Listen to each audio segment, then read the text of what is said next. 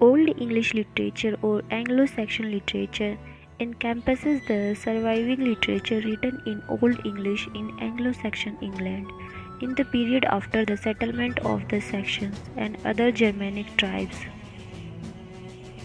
These works include genres such as epic poetry, hagiography, sermons, Bible translations, legal works, chronicles, and riddles.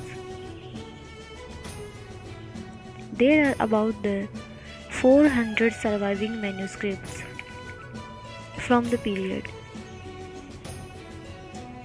Wordsworth, which appears in the Exeter Book of the late 10th century, gives a list of kings of tribes ordered according to their popularity and impact on history. The Anglo-Saxon Chronicle is a collection of annals in Old English. From the 9th century, it is the history of the Anglo-Saxon. The poem Battle of Maldon also deals with history.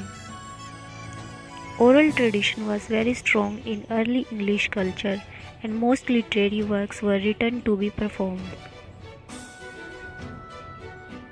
Epic poems were very popular, and some, including Beowulf, have survived to the present day. Beowulf is the most famous work in Old English and has achieved national epic status in England, despite being set in Scandinavian.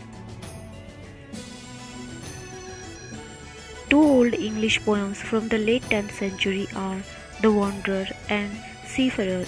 Both have a religious theme.